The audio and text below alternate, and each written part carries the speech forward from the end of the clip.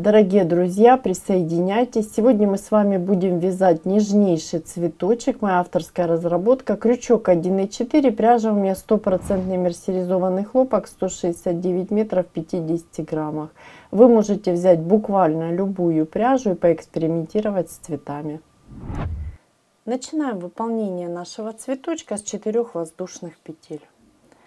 1, 2, 3, 4. Я ввожу крючок в первую воздушную петелечку и выполняю соединительную. Мое колечко готово, и я могу приступить к выполнению первого ряда. Воздушная, и в колечко я провязываю 6 столбиков без накида. При этом буду ввязывать остаточек нити. Считаем. 1, 2, 3, 4, 5 и 6. Я пропускаю воздушную петлю, ввожу крючок в вершинку столбика без накида, выполняю соединительную. Мой первый ряд готов, и я могу приступить к выполнению второго ряда. Начинаем выполнение второго ряда с воздушной петли. Далее я ввожу крючок в вершинку столбика без накида, выполняю столбик без накида. Далее очень внимательно я выполняю 3 воздушные петли и 4 накида на крючок. Ввожу крючок в эту же вершинку, куда мы только что провязывали, выполняю столбик с 4 накидами. 1, 2, 3, 4. У меня образуется вот такая арочка. И теперь я буду провязывать натяжки вокруг моего столбика. При этом буду выполнять блок столбик. Смотрите. Накид и вытянутая петля. Это первая натяжечка. Их должно быть 15. И считаем. 2, 3, 4, 5, 6, 7, 8, 9, 10, 11, 12, 13, 14 и 15. Выполнили. Можно немного поправить. И вот таким образом я прямо по крючку немного как бы расслабляю, да, наши петли. Далее ввожу крючок очень внимательно в эту же вершинку, захватываю рабочую нить и вытягиваю. Захватываем нить, придерживаем и провязываем вот таким движением. Далее очень внимательно я захватываю нить, провязываю и подтягиваю. Вот такой у нас с вами необычный блок-столбик в виде лепесточка получился. Далее я выполняю воздушную, подтягиваю, вытягиваю рабочую петлю, ввожу крючок под арку вот таким образом, захватываю петлю и протягиваю ее просто через арочку вот таким образом. Подтягиваю. И далее продолжаю работу. То есть ввожу крючок в следующую вершинку, выполняю столбик без накида. Далее 3 воздушные, столбик с 4 накидами в эту же вершинку. 1, 2, 3, 4. И начинаем выполнение нашего следующего лепесточка. 1, 2, 3, 4, 5, 6, 7, 8, 9, 10, 11, 12, 13, 14, 15. Выполнили. Далее я ввожу крючок в вершинку, захватываю нить, вытягиваю. Далее очень внимательно вот так немного по крючку ослабляю петли, накид, то есть захватываю, точнее, да, нить и провязываю. Захватываю и провязываю, и подтягиваю хорошо. Видите, да? Далее воздушная, подтягиваю, провязываю. И ввожу крючок в следующую вершинку, столбик без накида, 3 воздушные, столбик с 4 накидами. 1, 2, 3, 4 и 2. Так вы выполняете до конца ряда, выполняете 6 лепесточков. Завершу выполнение ряда я вместе с вами. Мы с вами завершаем выполнение второго ряда. Я ввожу крючок в вершинку столбика без накида и выполняю соединительную. Подтягиваю. Мой круговой ряд завершен. И вот такие нежные, красивые, объемные лепесточки из блок столбика у нас с вами получились. И могу приступить к выполнению следующего ряда. Смотрите, можно оставить эту пряжу. Я возьму пряжу другого цвета. Вы работаете так, как вам удобно. Воздушная. Далее под арочку очень внимательно ввожу крючок и выполняю столбик без накида. Далее 3 воздушные и буду выполнять точно такой же лепесток. 4 накида на крючок. Теперь только под арочку ввожу крючок и выполняю столбик с 4 накидами. Выполнили. Далее, как и ранее, я выполняю натяжки. 1, 2, 3, 4, 5, 6, 7, 8, 9, 10, 11, 12, 13, 14, 15. Выполнила. Под арочку ввожу крючок, захватываю нить. Далее по крючку немного ослабляю наши петли, захватываю и провязываю в один прием. Далее провязываю, подтягиваю, выполняю воздушную, подтягиваю. Далее под арочку ввожу крючок и протягиваю петлю рабочую.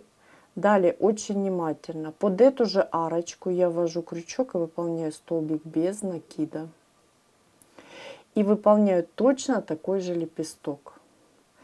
У нас с вами под одну арочку мы будем выполнять 2 лепестка, под следующую арочку будем выполнять 1 лепесток. Давайте я начну выполнение, вы продолжите самостоятельно. 1, 2, 3, 4 накида. И под эту же арочку столбик с 4 накидами. Выполнили. Далее опять же натяжечки. И я завершу выполнение лепесточка вместе с вами. И перейду на выполнение следующего. Я выполнила второй лепесточек. Видите? Но столбик без накида я уже буду провязывать под следующую арочку. Столбик без накида. И начинаю выполнять следующий лепесточек. 3 воздушные, 4 накида на крючок и выполняю столбик с 4 накидами. И повторюсь, под эту арочку мы выполняем с вами 1 лепесток. Все выполняем точно так же, и далее я покажу, как продолжить. Мы с вами выполнили лепесточек, протянули нашу петлю под арочку. И далее я ввожу крючок уже под следующую арку, выполняю столбик без накида. И, как я уже и говорила, под эту арочку мы с вами выполняем 2 таких вот лепесточка из блок столбиков. То есть вот точно так же, как выполняли под нашу первую арочку. И так будем чередовать. 2 лепесточка, 1, 2, 1. Я начну выполнение. Вы продолжите самостоятельно. 4. И так мы будем выполнять наши лепестки до конца нашего ряда. Повторюсь, будем чередовать 2 лепестка, 1, 2, 1. Завершу выполнение ряда я вместе с вами. Мы с вами завершаем выполнение третьего ряда. И вот такие красивые у нас с вами блок столбики, напоминаю, получились. Я ввожу крючок в вершинку столбика без накида. Выполняю соединительную и подтягиваю. Напоминаю, что мы с вами выполняли блок столбики, чередуя 2, 1, 2, 1, 2, 1. И вот такая красота у нас получается. Очень интересный цветочек. На каждом этапе вы можете остановиться, и у вас уже получится очень интересный и красивый цветок. Мы с вами продолжаем. И я меняю цвет нити. Беру нить более темного цвета, выполняю воздушную. И теперь под арку ввожу крючок и выполняю столбик без накида. Далее я выполняю 3 воздушные, столбик с 4 накидами. И выполняю точно такой же лепесточек в виде блок столбика, как мы выполняли с вами и ранее. Давайте повторим выполнение.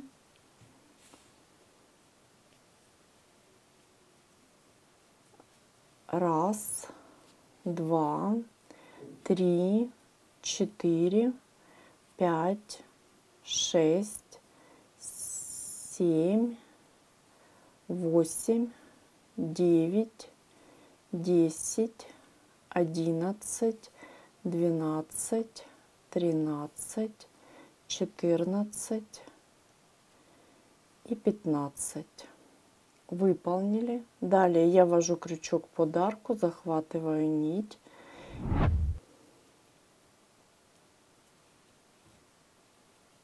Провязали, захватили, подтянули. Далее выполняем воздушную. Протягиваем петлю. Все точно так же, как выполняли ранее. Далее очень внимательно. Теперь я под арочку провязываю еще один столбик без накида. И вот мой лепесточек. Далее под следующую арочку я выполняю столбик без накида. И выполняю 3 воздушные, столбик с 4 накидами.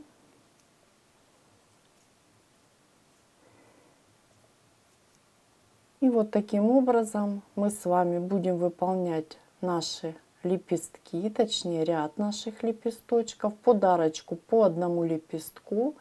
И обращаю ваше внимание, что мы провязываем один столбик под эту арочку и один под эту. Так мы выполняем до конца нашего ряда. Завершу выполнение ряда я вместе с вами. Мы с вами завершаем выполнение нашего 4-го ряда. После того, как я выполнила столбик без накида под арочку, я ввожу крючок в вершинку столбика без накида. Вот выполненный у нас в начале ряда, помним, да? Выполняю соединительную и подтягиваю. И прежде чем продолжить, хочу показать, как я уже и говорила ранее, чем красивый и интересен этот цветочек. Вы на каждом этапе можете остановиться, и у вас уже получится готовый интересный цветок. Вот я хочу показать. Я в центр подшила бусинку. Немножко другие цвета взяла. И вот видите, у меня уже получился нежный, красивый и готовый цветочек. А мы с вами продолжим и будем выполнять лепесточки.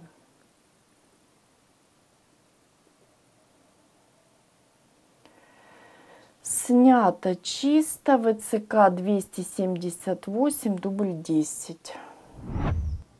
И мы приступаем к выполнению 5-го ряда. Это ряд длинных наших лепесточков.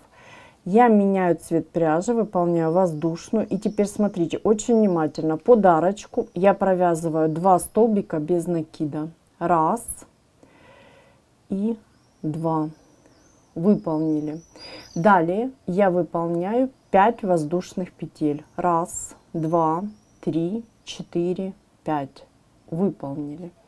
Далее выполняю накид на крючок. Во вторую петлю от крючка ввожу крючок и выполняю натяжечку. То есть накид и вытянутая петля. Далее накид во вторую петлю. Далее это я 3-й раз выполняю и 4-й. Далее очень внимательно ввожу крючок в вершинку столбика без накида вот таким образом и вытягиваю. И теперь под арочку ввожу крючок, захватываю рабочую нить и вытягиваю. И теперь я провязываю по 3 петли на крючке. Смотрите, очень внимательно. 3. Далее 3, 3, 3 и 3. Выполнили. Далее продолжаем работу. Я выполняю воздушную, накид. И теперь смотрите, буду провязывать, вот хорошо видны наши вот петелечки, вот за полупетлю захватываюсь и провязываю. И считаю 1, опять же 2, 3 и 4. Выполнили. Далее я ввожу крючок в вершинку столбика без накида, вот таким образом захватываю нить и нить столбика, видите, да, и провязываю.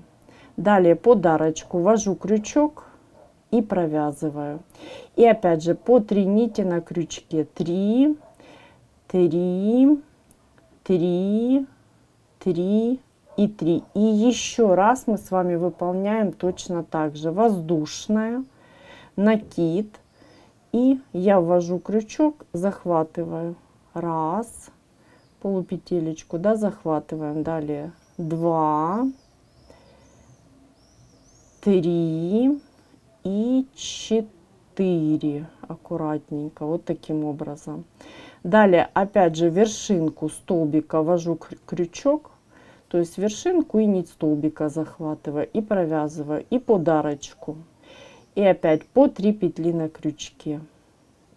3, 3, 3, 3 и 3.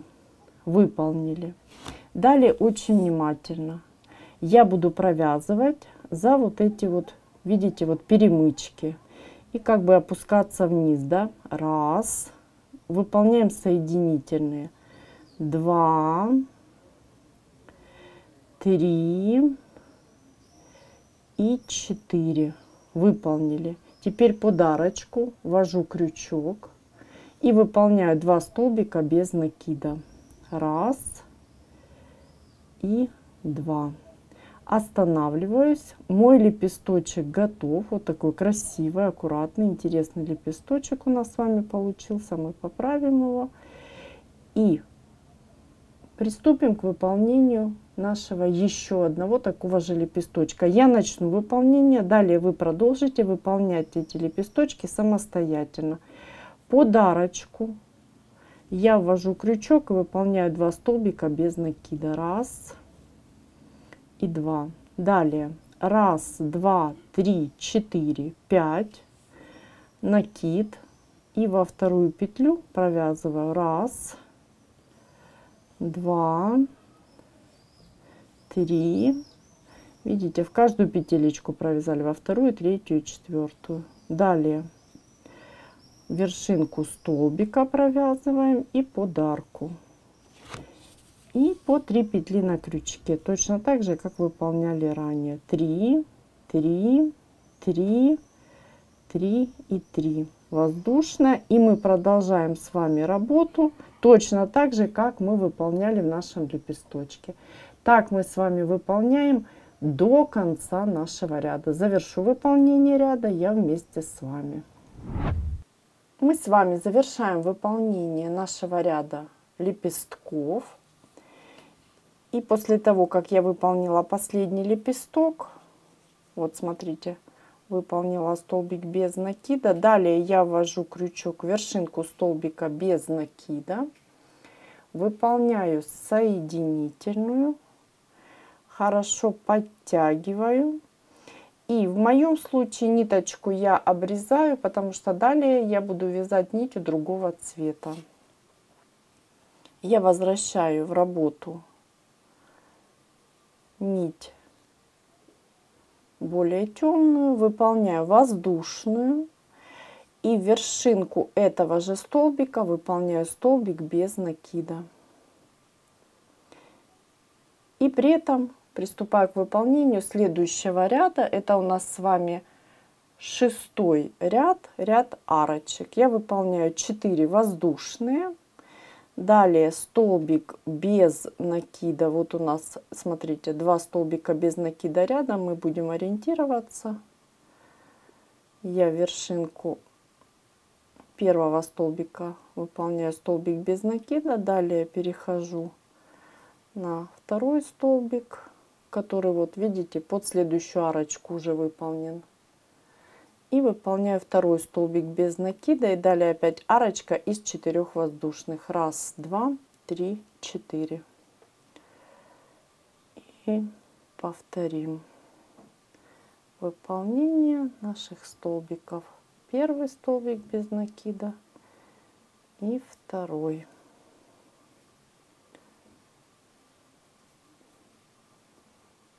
Вот таким образом. И я останавливаюсь. Так мы с вами выполняем наши арочки до конца ряда. И прежде чем продолжить работу, я напоминаю, что на каждом этапе работы вы можете остановиться, и у вас уже получится нежный красивый цветочек. Мы завершаем наш ряд арочек. Вот они хорошо видны по изнаночной стороне. Я ввожу крючок в вершинку столбика без накида.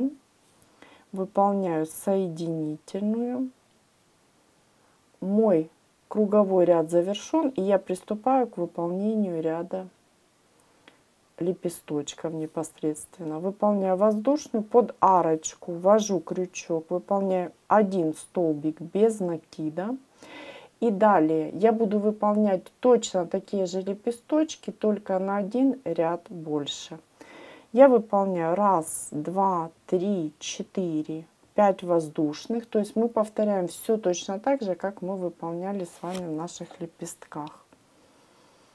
Далее накид, ввожу крючок во вторую петлю и начинаем провязывание. 1,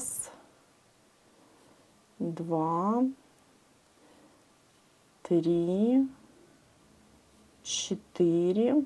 Далее вершинку столбика и под арочку. И теперь по 3 петли на крючке. Напоминаю, мы с вами все это провязывали, мы просто повторяем. 3, 3, 3,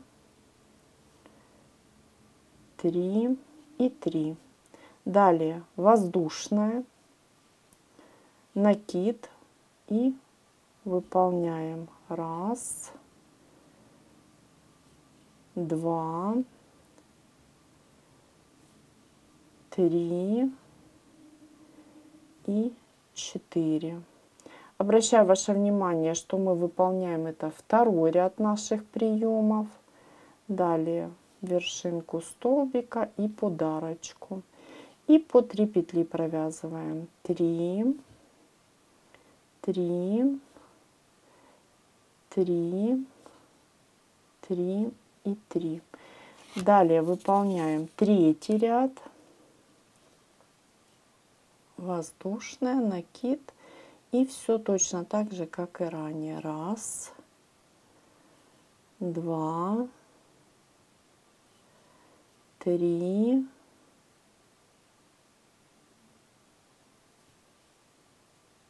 и 4. Далее вводим крючок в вершинку и провязываем 3, 3, 3, 3 и 3.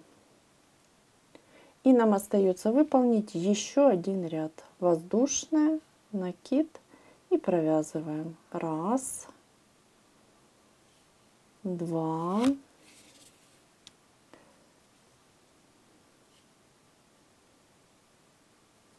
3 и 4. Далее вершинка, подарочку и провязываем 3, 3, 3, 3 и 3. Выполнили. И теперь, как и в нашем лепесточке, мы вводим крючок и опускаемся вниз. 1, 2, 3, 4. Далее подарочку ввожу крючок, выполняю столбик без накида. Останавливаюсь, поправляю мой лепесточек. И вот смотрим. Видите, да? Все точно так же с вами выполняем, как мы выполняли и здесь, только на один ряд больше. Далее под арочку я ввожу крючок под следующую и выполняю столбик без накида. И приступаю к выполнению следующего лепестка. 1, 2, 3, 4, 5. Я начну выполнение, вы продолжите самостоятельно. Накид. 1, 2, 3, 4. Подарочку. Провязываем 3, 3, 3, 3 и 3. И так далее. И повторюсь, так мы с вами выполняем наши лепесточки до конца нашего ряда. Завершу выполнение ряда я вместе с вами. Я завершаю выполнение нашего ряда лепестков. После того, как выполнила столбик без накида, я ввожу крючок в вершинку столбика без накида, выполняю соединительную,